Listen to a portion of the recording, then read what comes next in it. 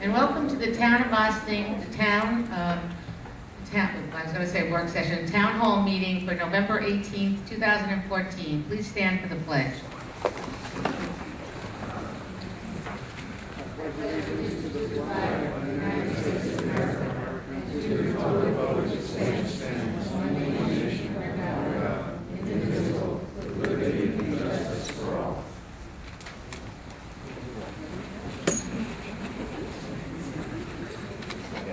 Good evening. At tonight's Town Hall meeting, we're going to have a presentation of the tentative budget for 2015. Hard to believe. We're going to ask Maddie to come up. She's the budget officer, and she's going to give us a presentation and go through some of the high points of the budget. Then we will have open questions on the budget, and then we can open the floor up to other issues. But we're going to primarily start on the budget this evening.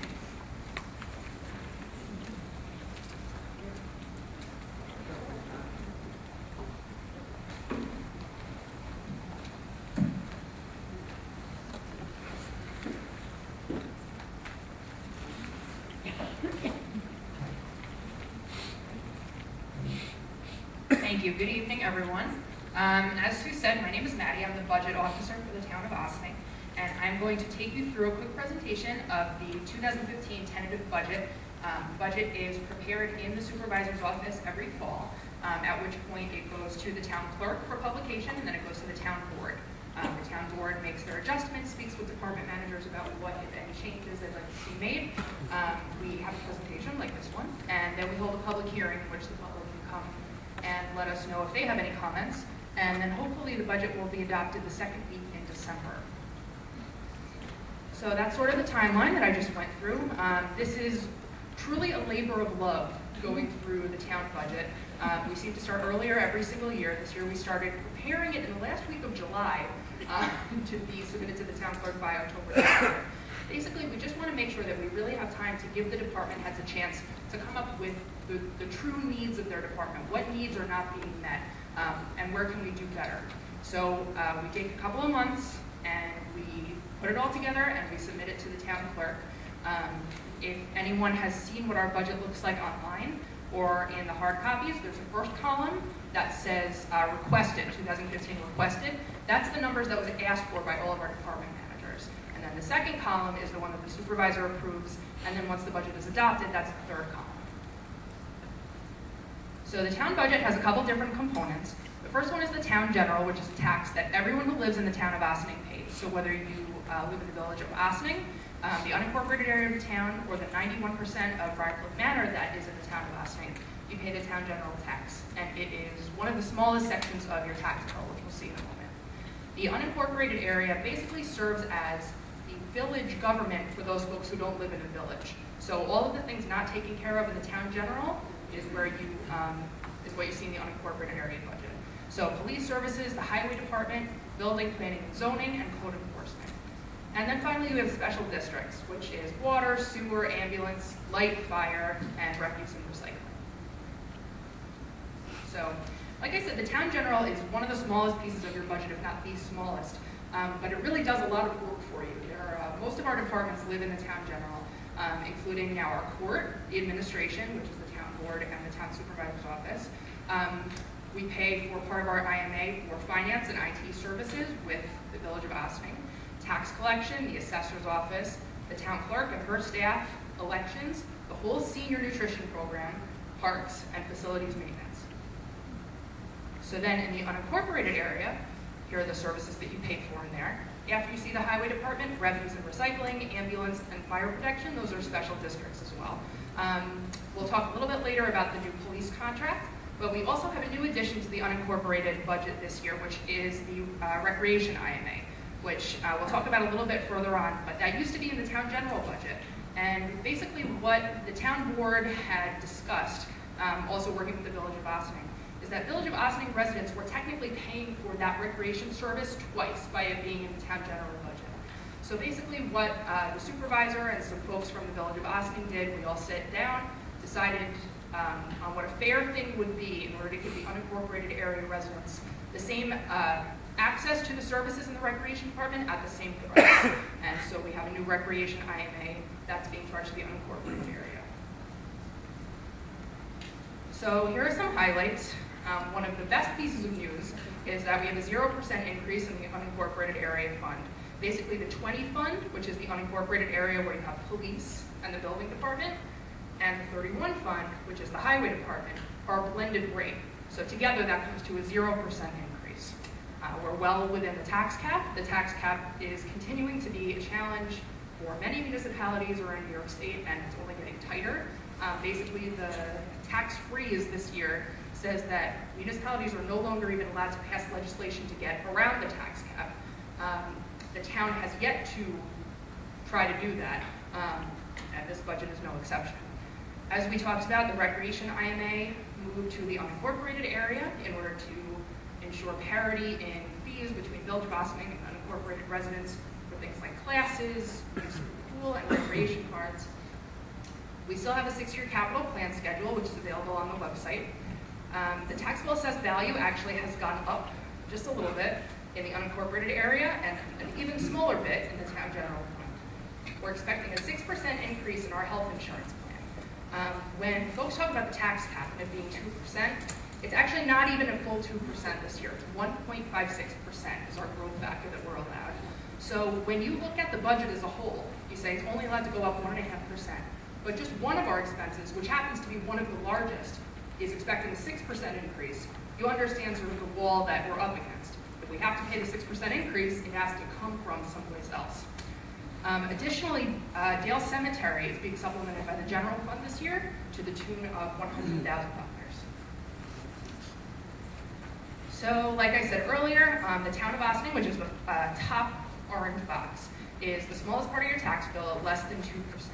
And you can see sort of what the breakdown is across Westchester County, school district, obviously the largest, and then your local government, which if you're in the Village of Ossining, it's your village tax. If you're in the Village of Briarcliff, it's your village tax. And if you're in the unincorporated area, it's your town tax and your special districts. So here are just some facts and figures about the rates.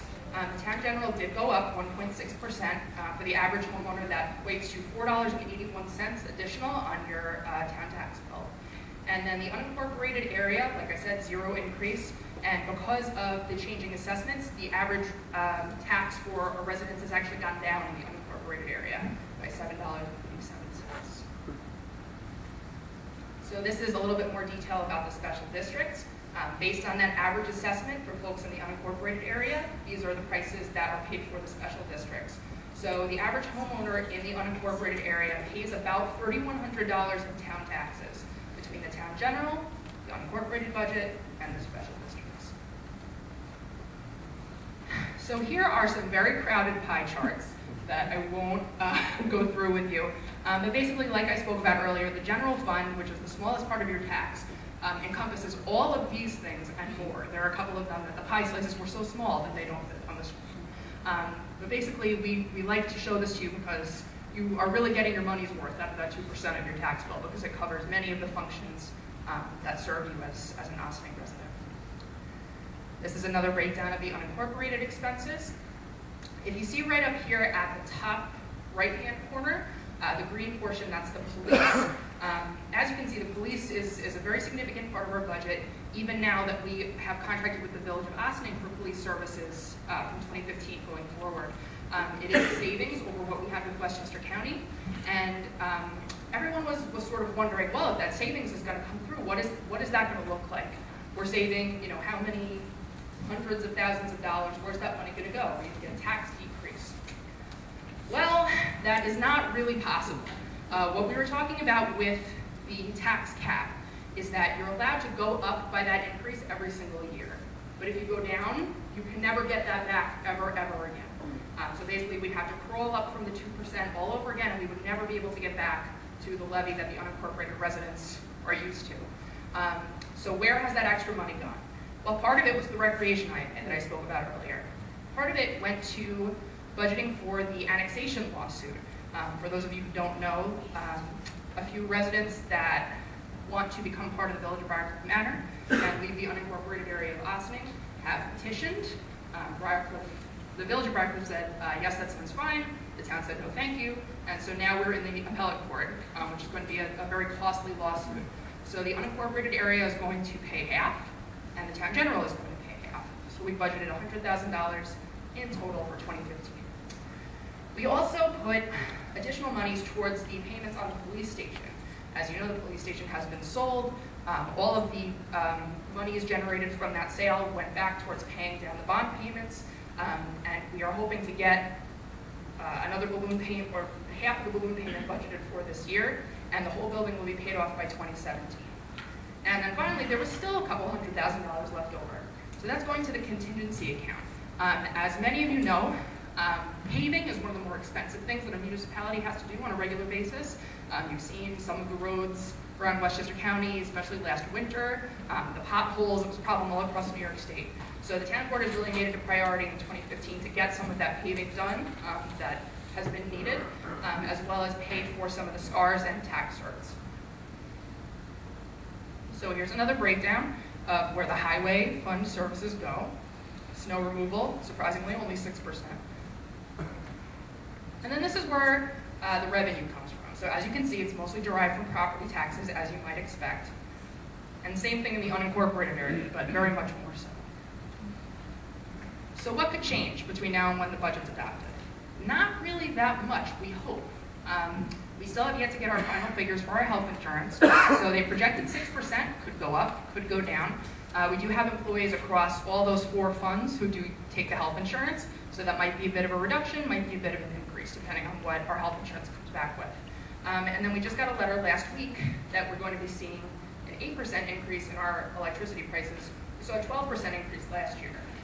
So we have to really examine if we're going to have to boost up the numbers that we have estimated in order to jive with that 8%.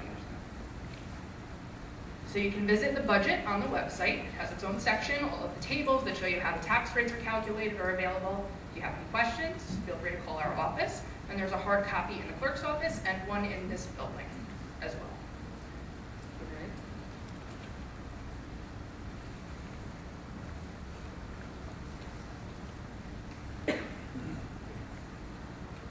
So does anyone have any comments this evening that they'd like to talk about the budget?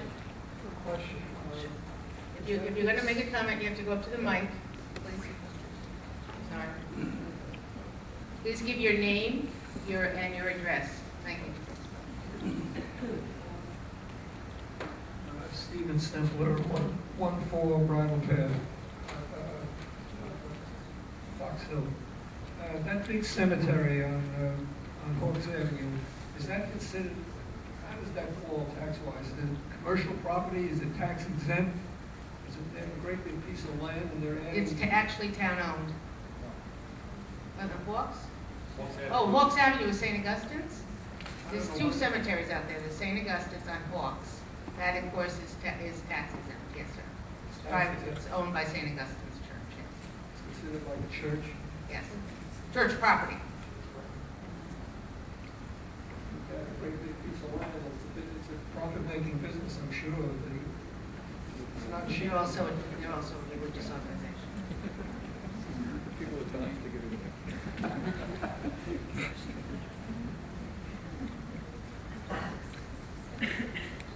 Does anybody else have any comments on the budget?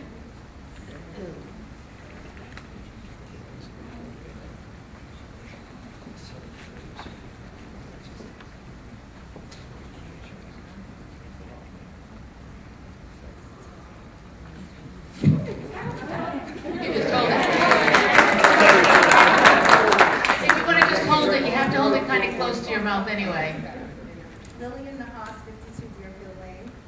Couple I think questions. you need to bring it closer Closer, to. Lillian Nahas, 52 Back. Deerfield Lane. Couple questions on the budget. First, on the recreation. Can you give me some idea of how many rec cards were actually issued to people in the unincorporated area last year? 20% of all the rec cards that were issued, because we did a whole analysis, I don't have the exact number, but I can surely get it for you. 20% of all the rec cards issued were issued to the unincorporated area. There was also a surcharge on some of the swimming activities, and especially if you sent your child to camp, or you had swim.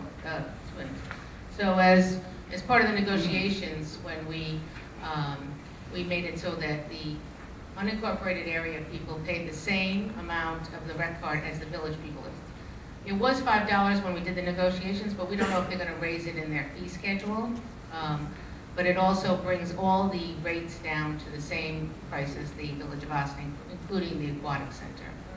I'm just wondering if, I mean, I couldn't tell what the actual cost was for Right. this IMA, but, you know, I'm just wondering if the cost is actually worth the expense. Well, we've been paying the rec IMA for since 1998. The problem was that, like, we had, along the way, we had taken some revenues and put it into the unincorporated area, and this is an expenditure that was in the town general fund, which should have been in the unincorporated area a long time ago. So we did negotiate a lot of give-backs from the village, since the reason that there was ever any difference with what people paid for especially in the Aquatic Center, is because the town never participated in the bond repayments. So we came out with this agreement. We took on some things in the town general, too, like the fireworks and the concert series. We took that out of the Village of Ossining too, to make them, one, they should be in there because everybody enjoys the fireworks and everybody enjoys the summer concert series. So, but it also helps them because you couldn't just say, you need recreation, so we couldn't just say we're not going to do a recreation. Fair enough, fair enough. On the health benefits, what percentage of the premiums do the employees pay? Maddie, I'm sorry we only have 2 mics because we had 3, but. So we have 2 unions. We have the Teamsters and we have CSEA, and then we also have non-union staff. So our non-union staff pay 15% of premium for individual coverage and 25% of premium for family coverage. The Teamsters, depending on when they were hired, some of them pay a portion of their salary, and then some of them pay a percentage of premium. So the newer hires pay a percentage of premium. The CSEA, everyone but one person contributes at this time, and the newer people contribute very much in line with what the non-union staff pay at this point. So between 10 and 15%, and I believe that increases at the last year of the CSEA contract. Was any consideration given to actually changing those percentages? To changing the percentages in the union contract? No, well, obviously you can't change that. Right. But no, for the non-union. So the question was, because let me help you. So the question was there any consideration to change those percentages? I will say that when this administration started in the beginning of 2012, the decision was made to really increase those percentages. So they're Which much we're not higher. anywhere near that, Yeah. what they are now. They had never been in the past near 15 or 25% of premium. So our non-union staff have already taken a big step forward, and we hope that it's not the last. And then last but most importantly, the Okay. legal fees, Please get closer. sorry, last but most importantly, the allocation for the legal fees for the annexation. You proposed 50% from the town general budget, 50% from the unincorporated funds. The unincorporated area makes up such a small percentage of the town. I'm guessing maybe 10 to 15%. And in essence, we'd be paying, not only do I think that portion is unfair, because the town's whole argument was that this annexation would not be in the best interests of any of the municipalities. So I don't understand why any of it should come out of the unincorporated area at all. But in essence, you're double dipping, just like you've made the adjustment in the recreation contract, but you're double dipping here because in essence, the town outside would be paying 50% from its own funds plus its portion of the town general fund. So we'd be looking at paying something like 60 or approximately 60% of the costs, where Briarcliff Manor is paying almost nothing. Okay, but you have to remember one thing. Briarcliff Manor has their own $100,000 worth of fees, lawyer fees. They have to have their own lawyers. But I understand what you're saying. I have arguments on the other side. I've gotten calls on the other side. Why is the other people, why are they paying for this lawsuit too? Why is Town General paying for it? The reason that why shouldn't town general be paying because the people that it will affect the most will be the people in the unincorporated area, especially the people that are not in 17 and 20, that it would be either a major shift in personnel, major layoffs, and I don't know how we would perform the services in that group that would be left without it being practically devastating. And so that was one of the major considerations that we took for saying no to this whole 17 and 20 annexation. The thing with the Village of Ossining is we have a lot of IMAs with the Village of Ossining, and those would all have to be renegotiated. In the Village of Briarcliff Manor, we have, we don't believe that the numbers that anyone would save any tax dollars. As a matter of fact, it's shifting so far the other way now that we have asked the courts to make sure everybody shows their real numbers on that. So, but I understand what you're saying. But it's still double dipping. It's double dipping, and that's not right. I mean, people that live in the unincorporated area deserve a fair deal out of this. And then, the unincorporated area fund is not a slush fund to be spent however, wherever and however, the town. I don't consider it that 17 and 20 was. If we don't spend the $100,000, we're certainly going to put it back into the contingency fund of the unincorporated, the 50,000, whatever's left of that 50,000. This is not a slush fund. This is a lawsuit that's going on, very serious lawsuit. No, I understand that. Okay, so we have to budget for it. We can't just be out there and say, okay, if we have these lawyer fees, where are we going to put it? But again, it was something that it is in the unincorporated area. The most affected area is the unincorporated area. There's just residual effects on the Village of Ossining and the Village of Briarcliff Manor. I understand that, and I understand that you need to budget for it, but what I'm saying is, I don't think it's fair that the unincorporated area is getting hit with such an enormous chunk when we only represent a very, very small portion of the town. Well, okay, thank you. Does anybody else want to speak on the budget?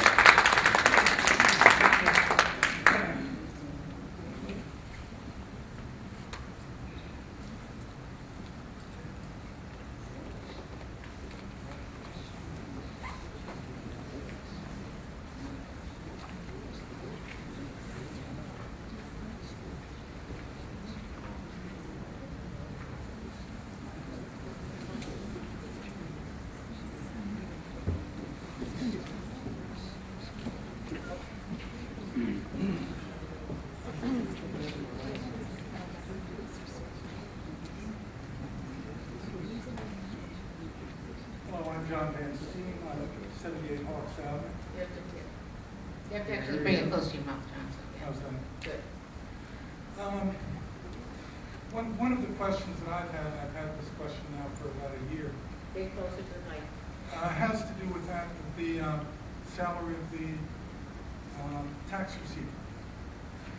A year ago, the town said that they had arguments essentially against the tax receiver and the highway department, and that as a result, they were going to cut their salaries.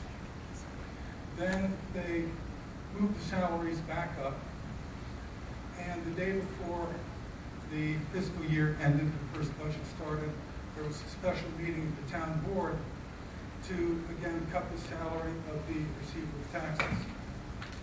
I don't know that there was ever any explanation that came out to the town as to why that was done.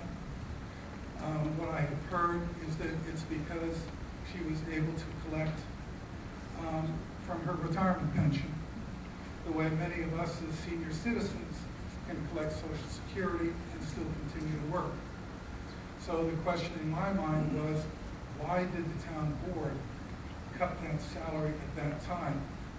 And then in this year's budget, we noticed that for 2014, the salaries, the requested for 2014, requested salaries for the tax receiver's office as a whole were $132,000, of which $92,000 were paid out.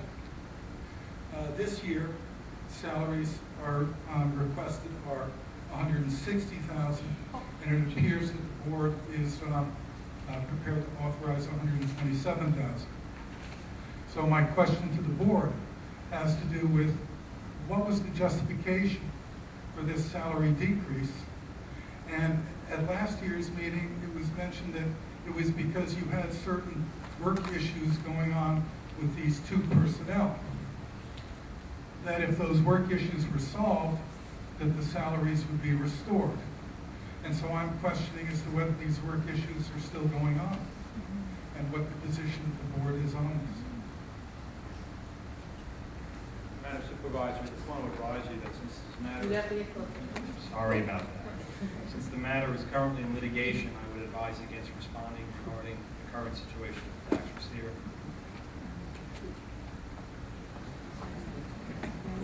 But I thank you for your comment, John. So my next question to those that are legals, Eric is not here, Wayne of course is. You need to get closer to the mic, I'm so sorry. Eric is not, my next question would have to do with the legal counsel. As far as that decision was concerned, what would have been their thoughts at the time for having, hopefully for advising the board to make that decision?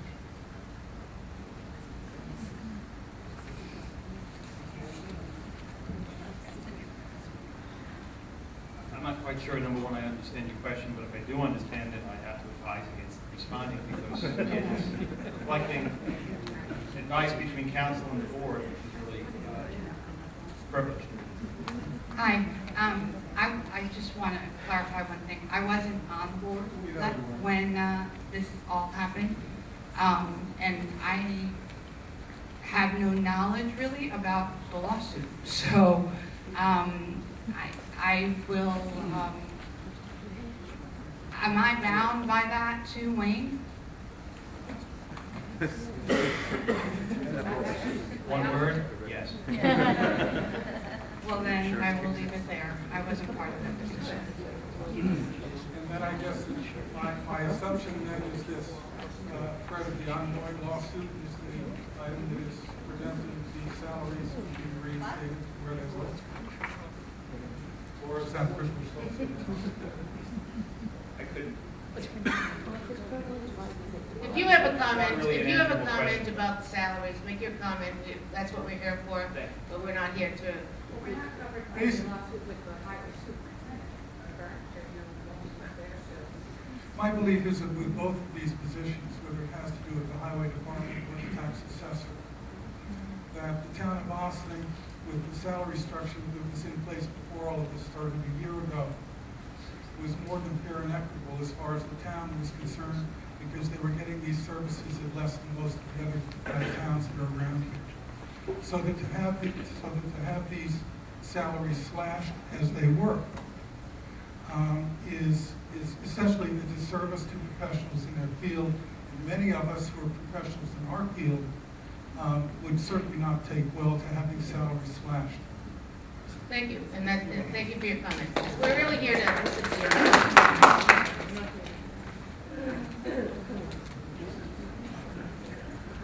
Good evening, I'm Jerry Gershner, I live at 42 Stonegate Road. I'd like to have a discussion amongst the town board members that are here regarding the capital plan for the town outside.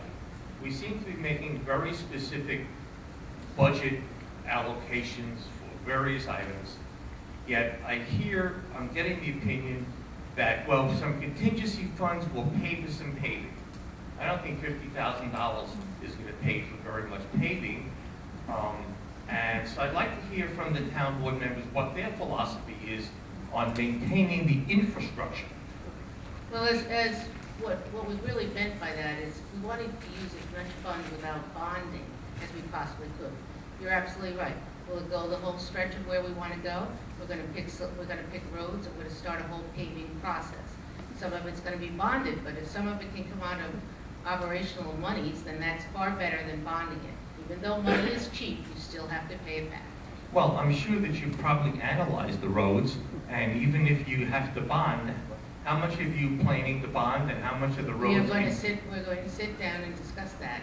We have just started working on that, So we know the conditions of the roads. Well, wait, we're working on the 2015 budget, but doesn't sound to me like I hear of any plan to do road paving other than the few bucks that are left in the contingency plan. I would like to think that you said, well, maybe we're going to pave 5 miles of roads this year, and we estimate it's going to cost this, and we plan to float a bond issue this year for that amount. I don't think I'm hearing that, am I? No, but when we get to that point, and we are, which is not in our budget, we also have CHIPS money, we also have other funds, so what we'll do is we'll sit down, we'll look at what we're going to do, put an action plan together, and find out what we have to go out and put, if we have to bond or ban, whatever we have to do with the excess money. But we wanted to make sure that we had some money in there, either for the start of road repair and/or tax surcharges. Because right now we're bonding for tax surcharges. I understand. Let's talk about the non-existent highway department garage and office. Are there any plans, can I hear from the town board members, can I hear your ideas on whether the town highway department facilities are adequate or inadequate? And if they're deemed inadequate, what is your plan for actually putting them in a real permanent structure where the equipment can be maintained and preserved and not be subject to rusting because it's parked outside? Can I hear some discussion on that issue? We're constantly talking about what we can do with the highway department, the parks department, and the other departments. But right now, it is not a top priority as we put the budget together. Right now, we have done a lot of safety repairs to the highway garages. We're constantly working on them, and we don't have any place to put a highway garage other than where it is right now. Well, I think that's not true, but if you consult some real estate professionals, they might be able to I give said, you right now, some we have advice. no place, right now, we do not own property to put a highway garage on. That is true. But this has been going on for years and years and years, and I just don't think anyone is spending any time. It now sounds like you're throwing good money after bad by constantly repairing inadequate facilities. Thank you for your comment. Can I hear from some other town board members as to how they feel regarding this? Hi. Oh, the only town outside board member, thank you. Duly noted, and I'm sure that the rest of the board members care just as much. They're all part of the town general. But to your point, I think it is important. I agree that we do need to look at what it is we're going to do with the highway department going forward. It doesn't seem to be a functional and fully sustainable situation, and I agree. It's been a while, years. I think we are going to have a discussion and decide what it is we're going to do with it. As Madam Supervisor stated, I don't know what location at this point where we would put it, but I absolutely believe that it's a big discussion. I mean, within the budget, not right now, but I think that there are a few things that are important. What we're going to do, and Madam Supervisor has discussed this, but what we're going to do with our parks, they're not in great shape. I mean, they could be in better shape. If you go to Ryder or Cedar Lane Park, as hard as our parks are, they need money.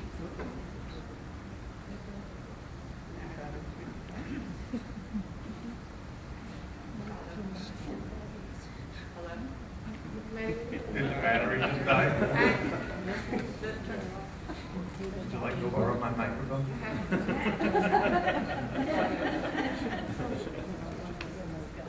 Thank you.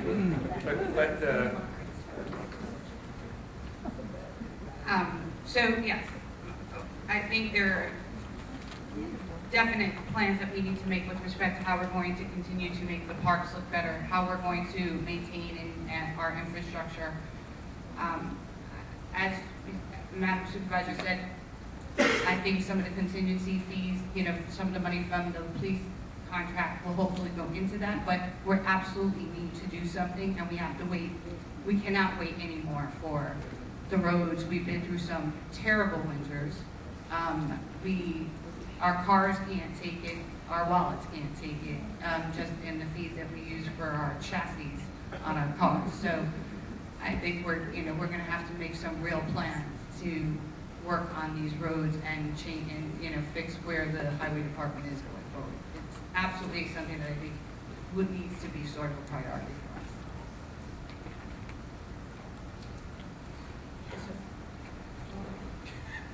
Maddie will come to you. I'm wearing flat shoes. I had a question about the school budget. Is that included in all this? We have no control over the school budget at all. Who controls that? The school board. Well, do they have hearings or something? I'm sorry? Do they have hearings on their? They have, It's actually the only budget that you vote on. Yeah, I know, I vote on it, And they do have here, and they have, actually have started, I hate talking without the mic, but they've actually started talking on the budget and talking about plans. So you can go to school board meetings. yeah. Well, Yeah. I comment on that. I went to Science High when it was considered at that time the best public high school in the country. It was in an old school building that they had inherited, probably a 19th century building. They had inherited from some other high school. And they were surrounded, they're just off the Grand Concourse in the Bronx, and surrounded by old apartment houses. They had no athletic field at all. They had a pool, but there was no such thing as track meets or soccer fields or any of that other crap. And I noticed you have a huge soccer field, valuable real estate. Soccer is not going to get you a job in today's market. What are you're going to be the next Pele or something? What they should be concentrating on, I hate to say this because I'm interested in art, architecture, and design, but they have this art programmed into their budget, into their curriculum. That's not going to get you a job today either. Nobody gives a damn whether you know who Vermeer was or. I'm sure people will have differences of opinion on that, sir, to be honest with It's you. strange for me to say that, but I know very well that if We I went- really, yes, but please, I think we have a very well-rounded school. And yes, they do have soccer fields, they have football fields, they have, everything that's suburban life. I grew up in the city too, and people move here to have the open spaces that they have. See, this is the second open space you're complaining about. but it's very important that our children get exercise and they play sports and they have art and they have all of their things. But if you have any issue on the school budget or library budget, those are totally different boards, and we do not have any control over those budgets at all. We also don't have any control over the village's budget. So if you're in the village of Ossining, you go and visit the village board for that, Village of Ossining board, and if you're in the village of Briarcliff Manor, you go to the Village of Briarcliff Manor board for the village taxes, and okay? But I totally hear you, but I think some of those fields, I've raised 2 boys through the school system, and I'm very happy. Yeah, they're playing professional soccer now. They're not. So we do have some very nice athletes out there, so. Does anyone else have Anybody else have a comment on the budget? Well, I'd like to thank the gentleman for adding a little levity and worthwhile comments. And give your name and address. My name is Mark Fry. I'm with the Ossining Boat and Canoe Club. Your address, sir? I live in Sleepy Hollow, 41 Hudson Terrace. I've been with the Ossining Boat and Canoe Club. And we have some good news for all of the Ossining town cast. Is this about the It's budget? about the budget. Yes, it is, Madam Supervisor. We are now in our 100th year of service to the town and village of Ossining and its residents by providing affordable access to the Hudson River for local boaters, fishermen, and citizens. And as it's stated in our license agreement with the town, the club agrees to operate the Ossining Boat and Canoe Club to provide boating recreation to the public, especially residents of the town of Ossining, and to provide water and boating safety and other activities as consistent with our mission statement. The club will actively cooperate with the town in promoting the activities of the Ossining Boat and Canoe Club as an integral part of the town of Ossining recreation program. So we are very proud to host the Ossining Community Sailing Club at no cost to the taxpayers. Sir, do you have any questions on the budget? Yes, it's not a question on the budget, Madam Supervisor, but comments on the budget. So I wanted to make the point that you're all probably wondering, well, if we're providing all these wonderful services to the town, what does it cost the town taxpayer? It costs the town taxpayers absolutely nothing. Well, it can't be free, can it? Well, I pay $220 in dues. Jerry, both of the Jerrys pay dues. All of the dues-paying members of the Ossining Boat and Canoe Club are very proud to be providing 100 years of services to the taxpayer. So in that recreation budget you saw, 6% slice there, we're not included in that. We don't cost the town of Ossining taxpayers a dime. But we certainly invite all of you to join us, to come on down, be our guest at the many community events that we organize. So thank you very much. Can you put that back? So I do want to make one comment about the parks. This 2014 was a year of the parks. We did a lot of work in the parks the last year. We built a new stage at the waterfront. We put in some playgrounds. We did quite a bit of work. We did some work on the parks. So the parks have improved greatly over the last 2014 season. So I'm going to assume that the majority of you here are for on the assessing issue and our reassessment that we are doing in the town of Ossining at this point. And we welcome your comments. I'm just going to read you a couple of things because I want to make sure that any confusion as to when we talk about the homestead option of the reassessment. So because the town is the assessing unit, homestead would have to be approved first by the town board, then it could be approved by the schools and villages, and they would have an option to approve. The town levies and collects the taxes for the town general and the unincorporated areas, and then we also collect the school and the county taxes. The data required to do a tax shift analysis, so to even start to consider the homestead option, won't be available until early 2016, when the new values of all the properties are determined. The revaluation of the town of Ossining is a complex process that involves the entire town, including all properties, including exempt properties, cemeteries, school properties. All properties will have to be evaluated.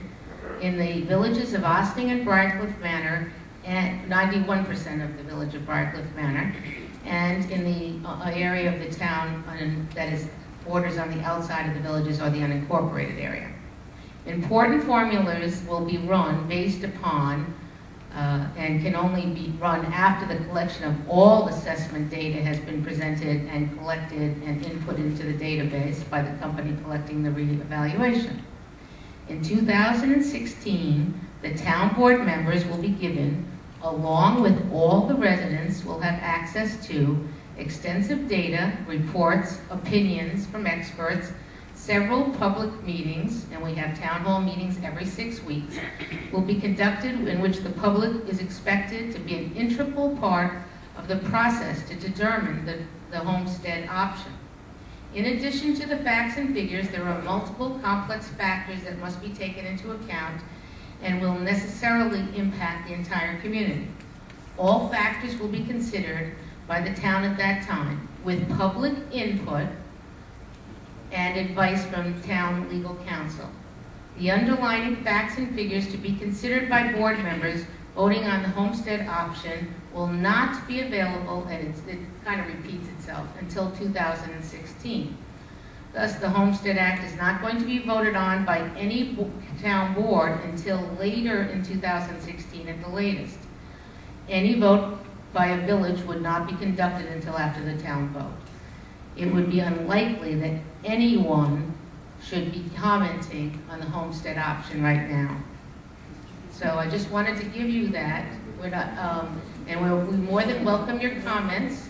We understand, I've been to a lot of the meetings in the different condo developments. I didn't get to go to some at the end because we had conflicting times, but the assessor, who is not here tonight, and Tyler Technologies is doing the reassessment. We are now in the unincorporated area doing the inspections. We hope that all the properties will be inspected by March or April of 2015.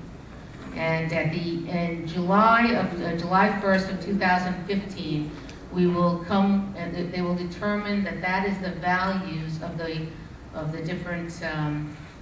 We will stop the sales. So if everybody's sales suddenly skyrocket again, the point that they'll determine that will be in 2015. Then what has to happen is they're going to do neighborhood delineations. In the condo world, your condo development will be your neighborhood. I live in Indian Village. Indian Village will be my neighborhood. And they will break up the different areas. So just because someone has $1 million house over here, they're not going to compare your house or, to that. So they do that, and then by early 2016, they're going to come with 2 different sets of numbers, and one will say with the homestead option, without the homestead option.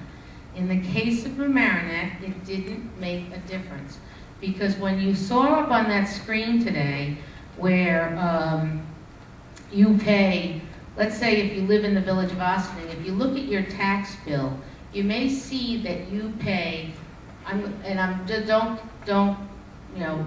quote me on the exact number, but let's say you pay $740 per thousand assessed. Well, your assessment, whether you're in a condo, a single-family house, or a 1 to 4 family house, is done totally differently than it will be done after the reassessment. When you're at full value, you will not be paying $700 and some odd per thousand assessed, because right now your house might only be assessed at $20,000. When you're at full assessment, you will be paying maybe $10 per thousand assessed, because you'll be at the full assessed value of the house. It won't be this major difference, because there's also, when it comes to doing your taxes and stuff, we also put in this equalization rate right now. So let's say that your house is appraised at $20,000 and you pay $14,000 in taxes. Well, the reason you pay the $14,000 in taxes is not just because the $20,000, but it also has that equalization rate in it. It's a complicated system. We need to break it down, and we do understand a lot of things. We understand the emotional side of this thing. We understand the values. We understand a lot of seniors live in condominiums for a lot of reasons. They live in it for because you have all the services there. You might have a pool in your condo complex, but they also live on fixed incomes, and we understand that. This board does understand that, and that will all be taken into consideration. But we can't even look at those numbers. We have nothing in front of us right now. All that they're doing is taking an inventory of the different properties. Now, as I say that, people are starting to get their data cards back with their properties on it. If there are mistakes on that data card that you get it back, then please correct it and either fax it or scan it in and send it back to Tyler Technologies, and they will make the corrections. If they're let's say if they're totally off, they might say we need to come out and do a reinspection of your home or condo. What we do want you to know is that this is a process that we're all working on together.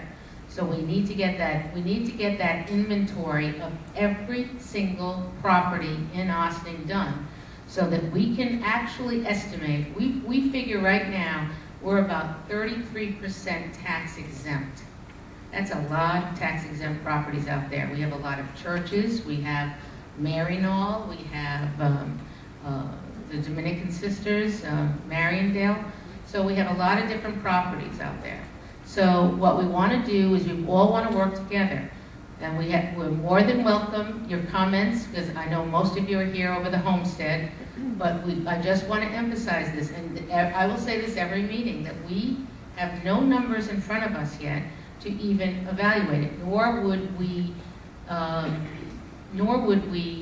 be right to just come out and say, I'm for Homestead, I'm against Homestead, I want Homestead. You can't do that right now until you have the facts and figures in front of you. So I welcome anyone that wants to come up and speak, but I just wanted to make sure that you understood that. Okay? So thanks.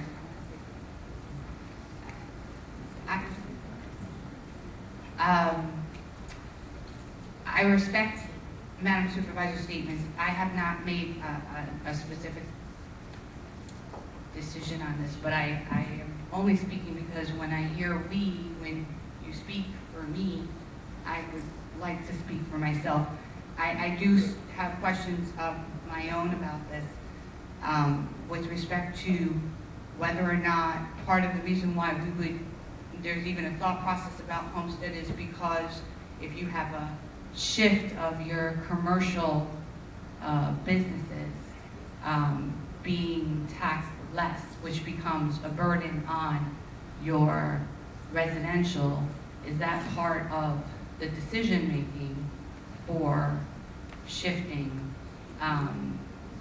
the tax burden onto then possibly the condos? And if that's one of my questions, if that would be one of the reasonings, and then if that is a true statement, then I guess the second part of that is, part of your statement has been that the reason why we're doing the reevaluation is because we're paying tax certs and SCARs over and over again, and I see a lot of the certs coming down from the businesses, so I'm wondering how much of a percentage of our businesses have already reduced their taxes, which would then mean that there wouldn't be a big shift after. I have some questions about all of this.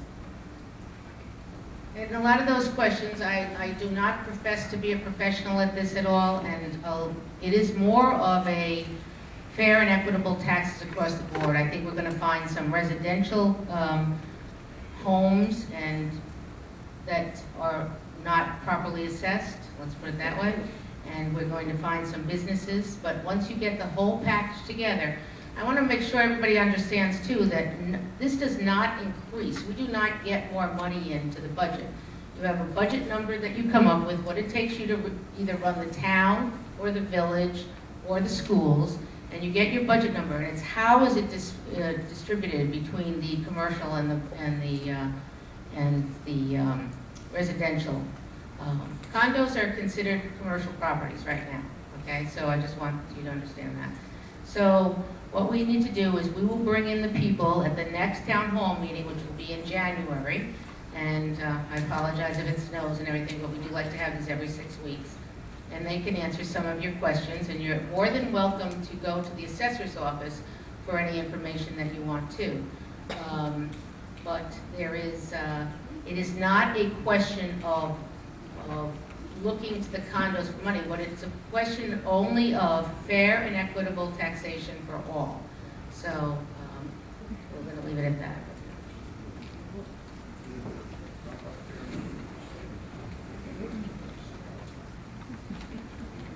Sue, a question on the assessment.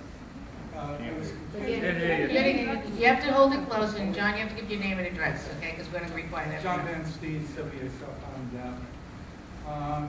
At the previous 2 meetings in which Tyler spoke, I think they were inconsistent in their Still can't hear you. You have to bring very close, unfortunately. I apologize. They were inconsistent in their delivery on certainly one aspect that's questionable to me. And so I was wondering if the board, between now and the next Tyler presentation, would be able to really get a clarification. Okay, what was that? Take, for example, the case where you have 2 identical 3-bedroom ranches with a kitchen, living room, unfinished basement. One of the kitchens has a marble countertop imported from Europe. The other one has an identical looking linoleum countertop imported from Home Depot. The two houses, as a result, are different in value because the one has the countertop and the other one doesn't. In Tyler's first presentation, they said that they really didn't care what people had in a kitchen as long as the items in their stove, refrigerator, etc. were pretty much the same because they knew that when the house was sold, somebody else was, the new owner was going to renovate the kitchen anyway. But in the last meeting, okay, but in the last meeting, they left a distinct impression that if you had done an upgrade to your kitchen, all other things being the same, your assessment would be higher on the house because at that particular point in time, they valued your house slightly more, so you would pay slightly more in taxes, regardless of what would happen over the next 2, 3, 4, 5-year periods as your kitchen depreciated and your next door neighbor improved his after the tax assessment.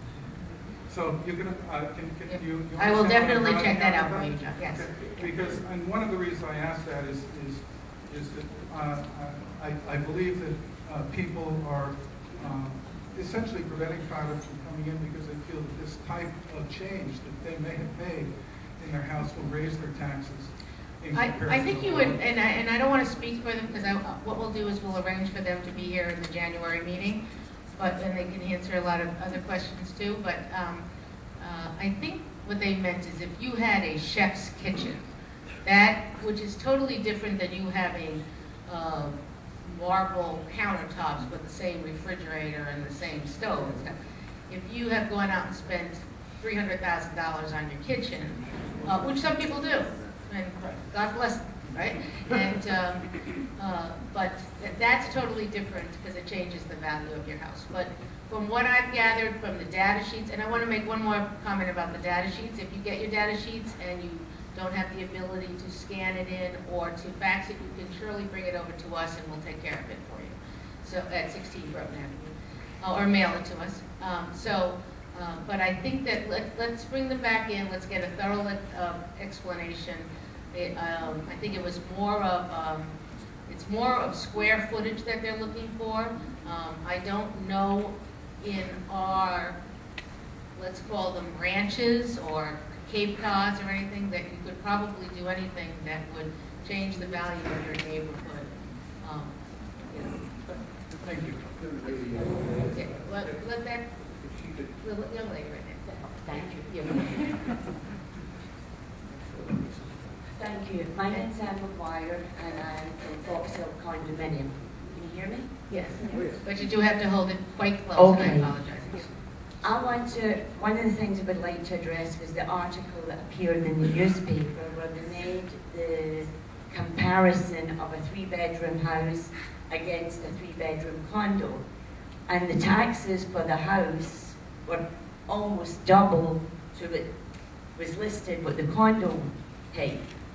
But nowhere in that article did it show how much we pay in common charges because we have to maintain and replace our roads and our curbing, paving, that the town doesn't do, and there's taxes involved in that.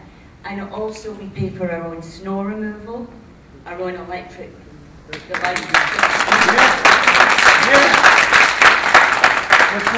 I understand your situation. We know that the decision isn't going to be made until 2016, but already somebody has talked to me that they want to sell because they can't afford to wait to 2016 and get hit with a 30 or 40% increase in taxes.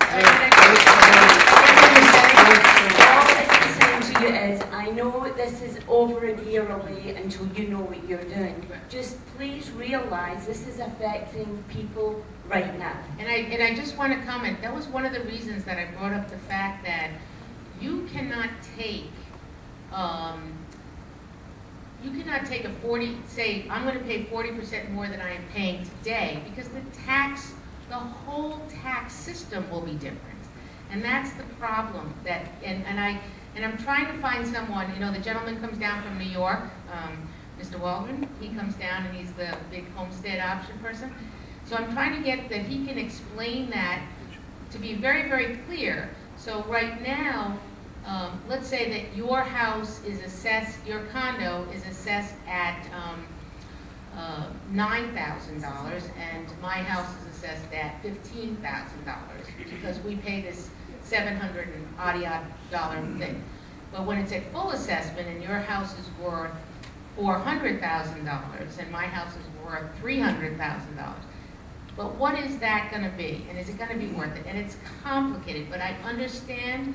And you know, one of the things that happened in other communities is no one brought out this homestead option to the very, very end.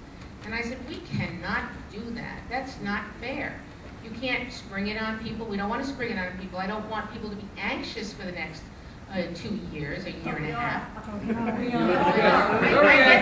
I get that. But I just want you to know that we do understand that we're you know, that a lot of people are on fixed incomes. I've gone to a lot of the condo meetings, so yes, we do understand. In fact, I think that's a good point to bring up to that newspaper. Again, we don't write the newspaper articles either, right? So I think it's a good point, though, to bring up to that newspaper article, gentlemen, that he should include in there that there are amenities. There are amenities that the people pay for. She mentioned it, but she didn't put in, like for instance, I pay over $600 a month common charges. Right. So that's well over $7,000 a year added on to my taxes. Right. So the difference is very minimal between the homeowner and between what we are paying. And as I say, there's a third of our residents that are retired, and if we take people over 50, it's 2/3.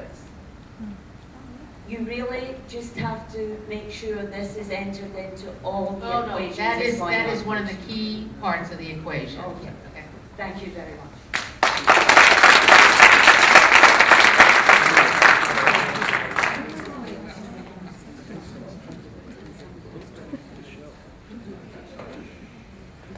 I want to speak to what the gentleman just prior. Can't hear you. I completely reject what he was getting at. Anything that relies on square footage alone, and that's the way Tyler seems to be going, is a regressive tax. People who can afford to put in granite countertops, which I went through one of these open houses. They had a granite countertop. They put in a lot of stuff.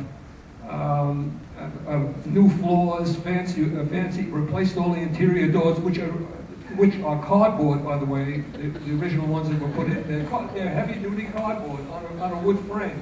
I didn't notice that until it took me a few years to notice that. And it's a regressive tax to say that you're going to base it on square footage alone. Those who have the money, you could throw in $100,000 into one of these dumps and make it look up to standards, really first-rate standards. And if you can't afford to do that, if you're going to just go on square footage, it becomes a regressive tax. The wealthier pay less. Doing expensive alterations are expensive. First-class alterations, a nice marble mantle of some sort, new windows, new doors, new everything with nice bleached oak floors. This is expensive stuff. And to say he was implying that he was annoyed about that, he wanted that square footage and blah, blah, blah, it makes it a regressive tax. They should absolutely not. And I was speaking to the woman from Tyler, and I said, what happens if you can't get in to inspect the place? And she said, well, she sort of ducked it. She didn't think they could do anything about it. What they should do is, if a person will not allow you in their place, hit them with the highest appraisal that was ever, the highest appraisal that was recently made. I'm sorry. Yes, I hear what you're saying, sir, but that you can't do that. You're in favor of aggressive taxation? No, I'm not in favor of saying hit them with the highest. Again, one of the things about the condos is that you have a set standard of homes. Like you might have a 1-bedroom, you might have a 1-bedroom with a loft, you might have a 2-bedroom, a 2-bedroom with a loft. So they have a lot of that information already. So if you, I understand that if you haven't done a lot of upgrades on your condo, my mom was in a condo, if you haven't done a lot of upgrades on your condo compared to other people, there's still just so much you can do in a condo. There's hardly any limit on what you can do. Okay. What you show me. You So know, this gentleman, can we let this gentleman speak now? Thank you.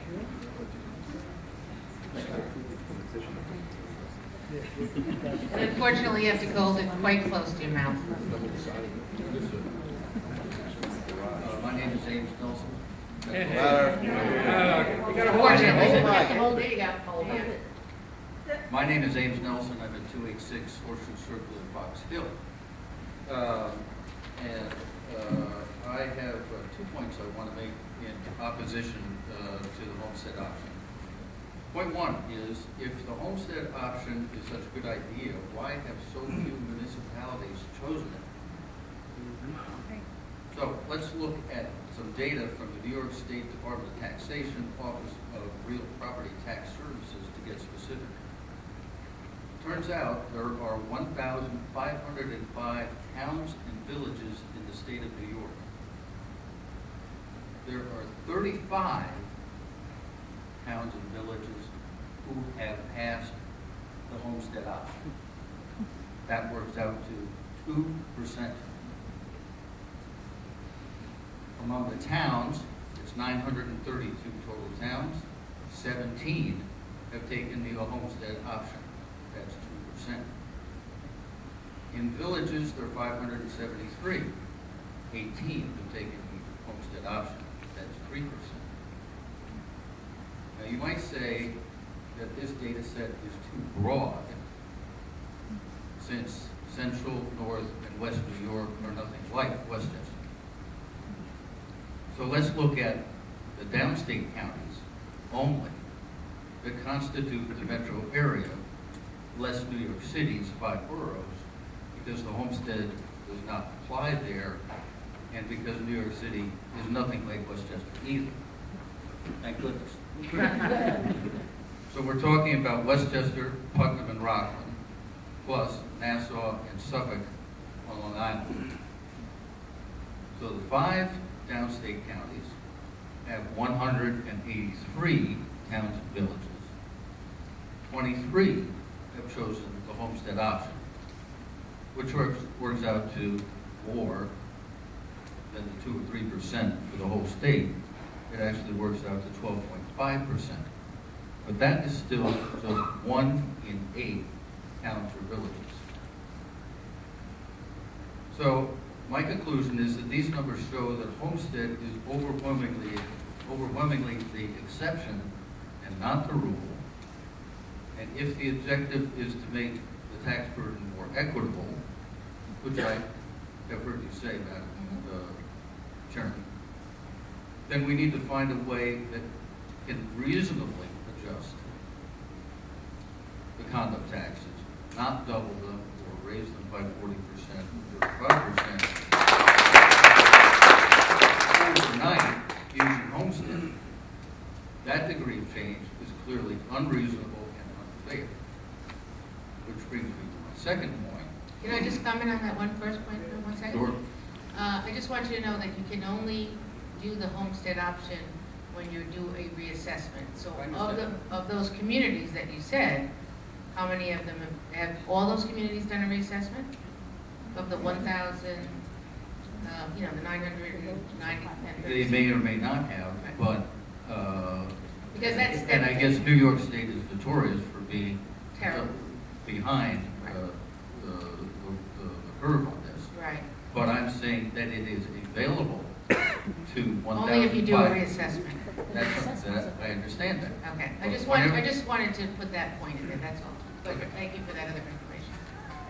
So my second point is that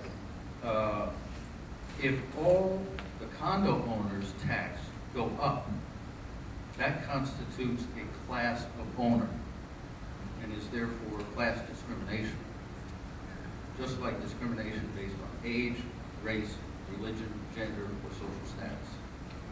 Thank you. Thank you for your comment.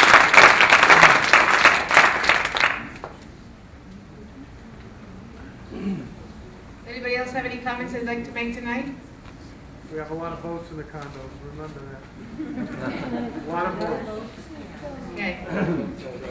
Keep it in mind. always. 2016 is soon to happen, it's not a long time away. And I think I'll speak for myself and I'll speak for the majority of the board members, and while we appreciate that, and as I said before, when we started this conversation, when we started the whole conversation about doing the reassessment, it is our goal to do the best we can as your elected officials. This isn't about the next election. It's not about getting, and you can believe me or not believe me, but that's your prerogative. But so we keep everything in mind. We get that. We get the comments from everybody, and some of them were excellent tonight. So I want to thank you.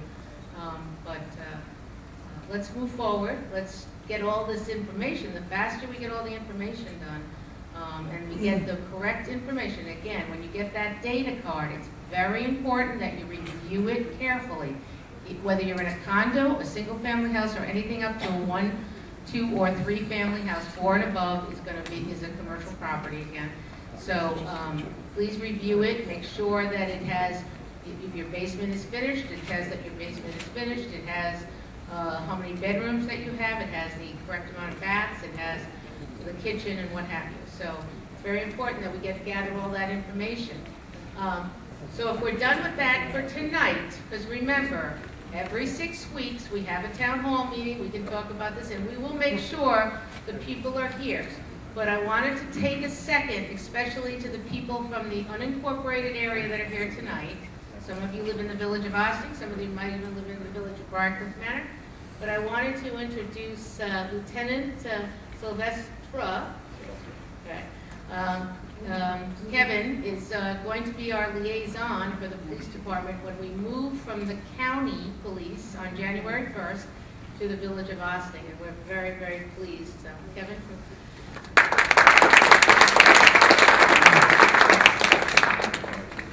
I'd first like to thank everybody for coming out tonight. I'd like to thank the board for all the hard work they put on it to make this decision.